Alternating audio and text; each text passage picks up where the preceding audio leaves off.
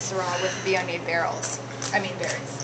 When people do that, do you always co-ferment, or sometimes they blend it later? Sometimes they do blend it later. The theory behind co-fermenting is that the phenolic compounds that are in the Viognier skins may actually stabilize more color and flavor in the Syrah, so it has like an additive effect beyond just adding the flavor of the Viognier.